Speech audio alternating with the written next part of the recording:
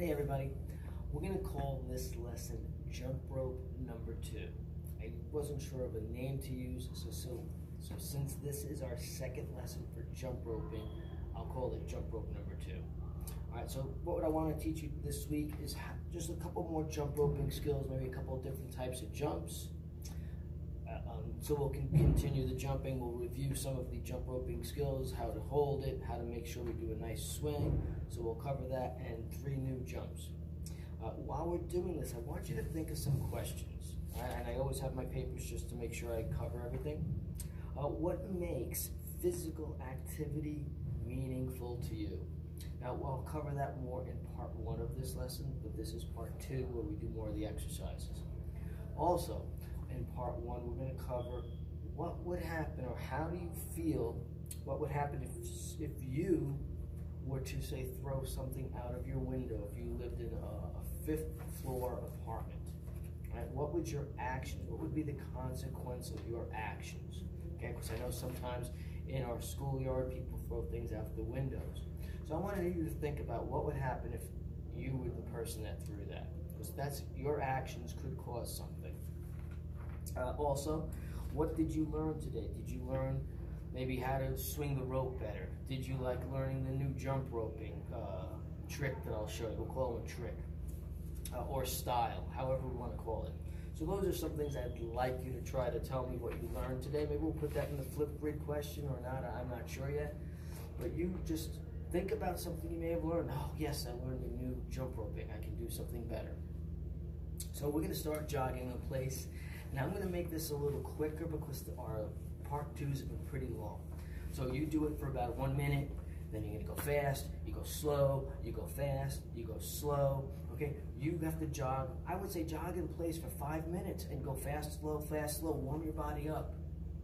Where you warm your body up and then you do some stretches and then you can jog in place again for 5 minutes. So that's going to be up to you. All right, I don't want to do it all this lesson because then it takes too long. All right, then you do your stretches, right? We stretch down low, we stretch up high, we stretch down low, out below. These are all stretches you've done with me before, right? We like to warm our body up before we do our exercises, all right? I'm just doing this real quick because you know what I like to do. So I don't want to continue doing it too long because then the video, the last 3 have been like 20 minutes, and that's a long time. You do the stretches that you can do to keep your body warm. Okay, I like to just do a couple here. All right, now our rag doll, okay? The reason I'm showing you rag doll is we're gonna do 2 yoga poses, and one of them is called sandwich.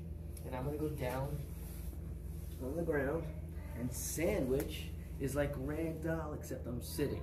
Okay, my feet are together, all right? And I'm gonna slide as far as I can. So if I was standing, my feet would be almost to the ground here. Okay, so I hold it, I try to keep my back straight as best as I can.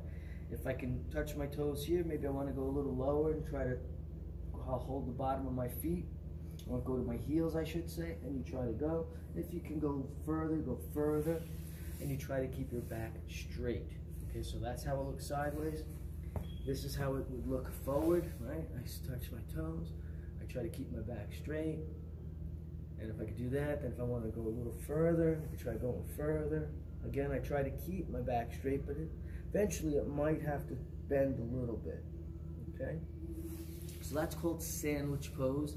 Again, all these yoga poses are in the, we've done them in Google Classroom. I gave you the choice board, and they're in Mr. Boccia's webpage. That's in the PS205x.org. If you look up teacher sites, you'll see a lot of these exercises. The next yoga pose we're going to do is called a snake pose. Okay, when I do snake pose, I'm just going to start on my hands and knees, but then I'm just going to go down, and my hands are like around the side of my body, and I just kind of look, and I'm not bending my head, and I'm going to show you sideways, and this is front ways. So this is how I would do it front ways, okay? And then when I do it sideways, okay, all right, my legs will be on the ground, and I'm just gonna arch my back up. Okay, I don't want to move my head. I'm gonna try to keep my head with my back. And let me bring my hips closer to the ground. Okay, that gets a good stretch in my back. Right, so those are the yoga poses. Now, just for a review, we talked about our chest muscles last video, and those are called pectoral muscles.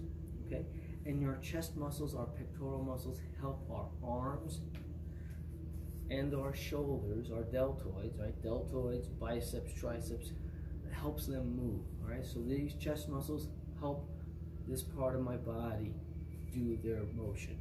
Okay, that's the simplest way for me to tell you. All right, so now I showed you a couple of chest exercises on the choice board.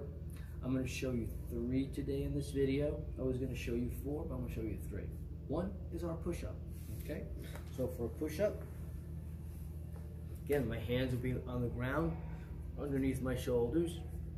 I bring my feet out, bring my knees up.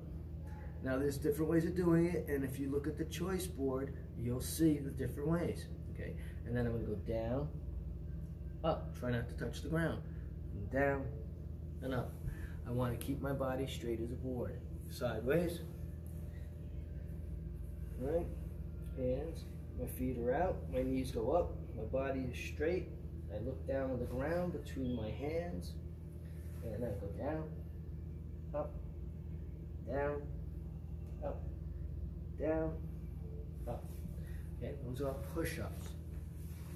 Okay, those help our deltoid muscles and our chest muscles.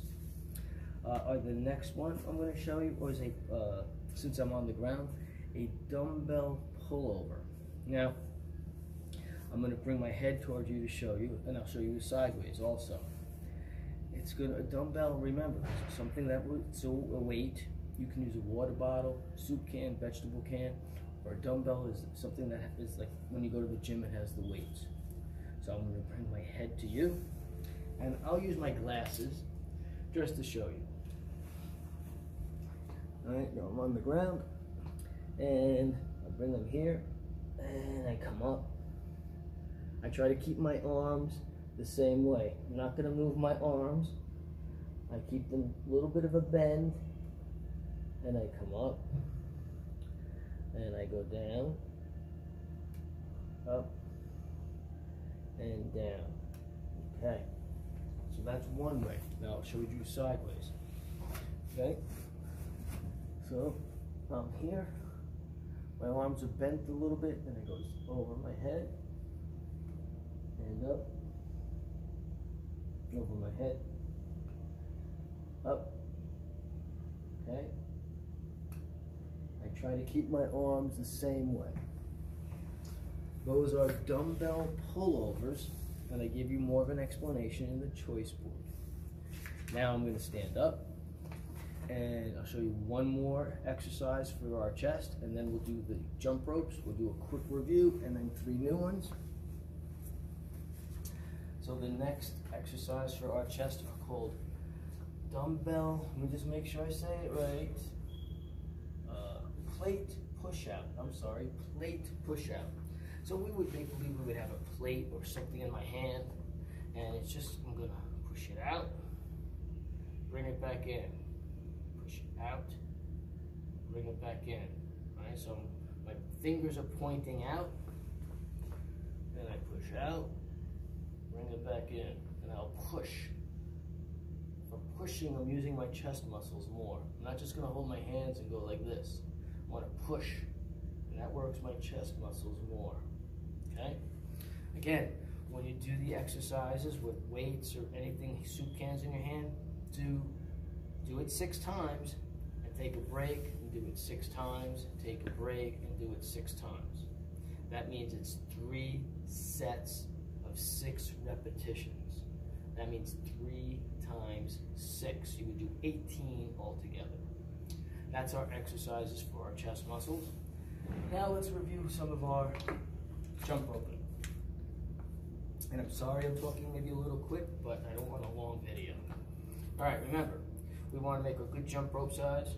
So my foot's in the middle. This would not be how I want to do it. I want to line up my handles. If it goes up to my shoulder, that's a good length. If it goes below my chest, it's probably too short and it would be more difficult.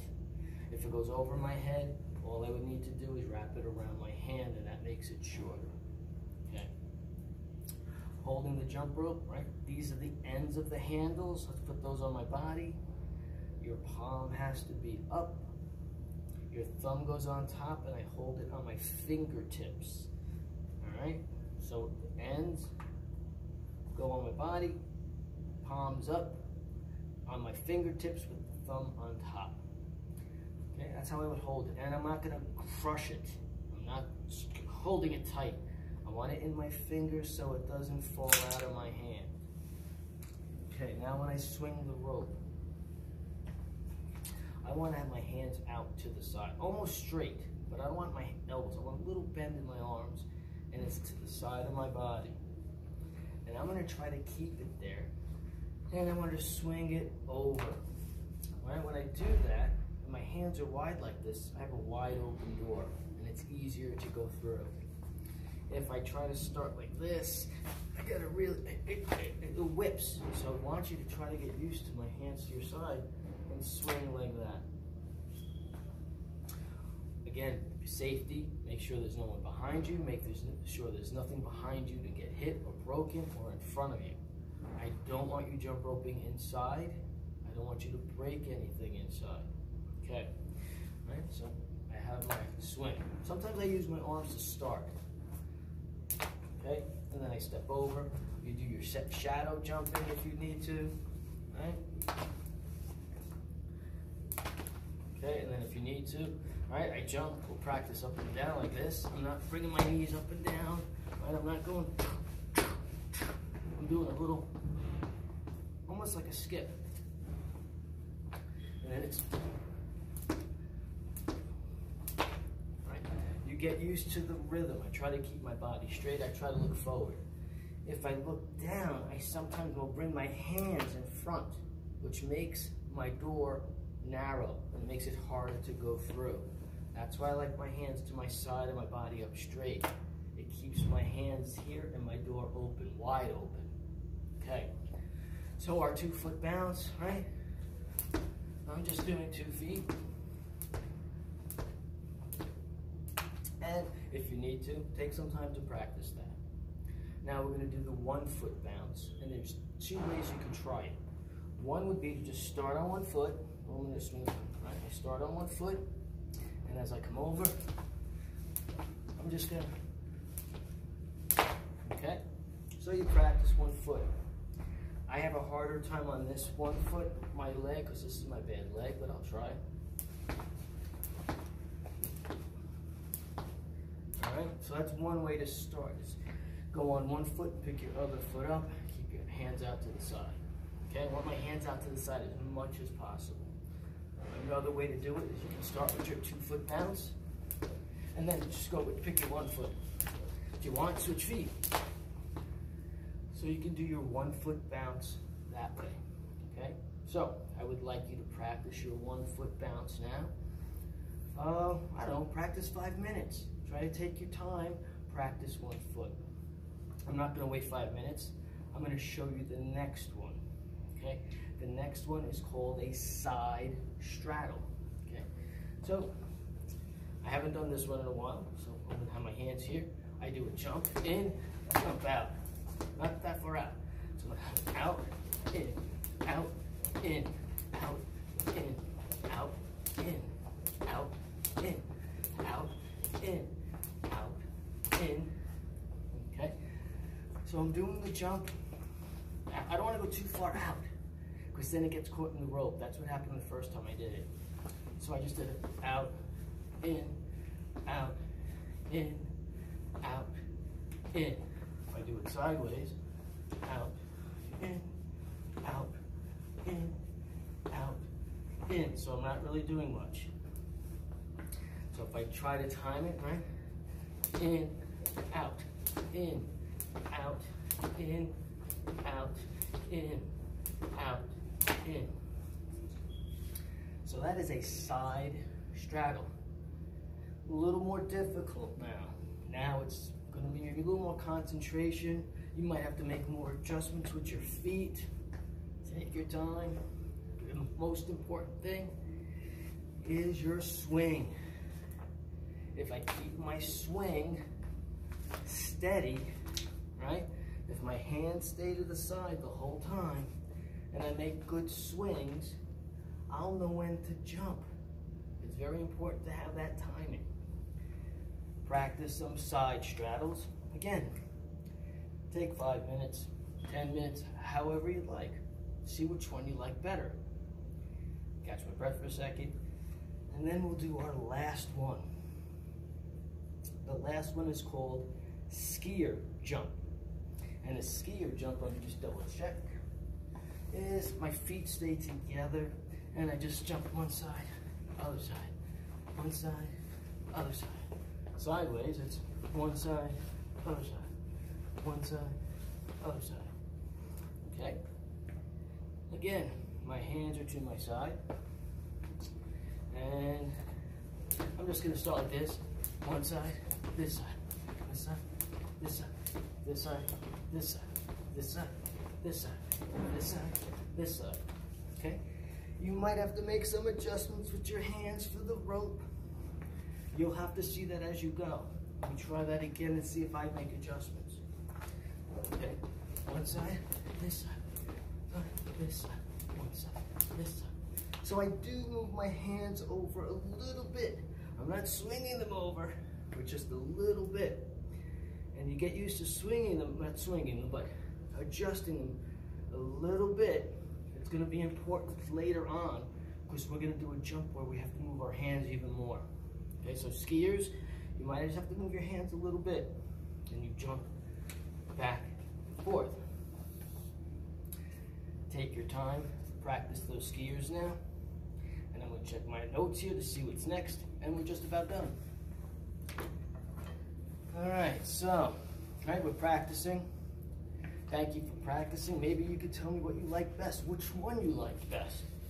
All right, and remember, I would like you to think about, you don't have to tell me, but think about what you learned today. What jumps were good? Did you learn a new exercise for your chest muscles? What about the yoga poses? Maybe, you could tell me some of those. Why is physical activity meaningful? And again, what would happen if your action, what would be the consequence if you threw something out of a window if you lived on the 5th floor? That's just a question. It could be other things, but I will talk about that in part 1. Okay, thank you for joining me in jump rope number 2. Bye-bye.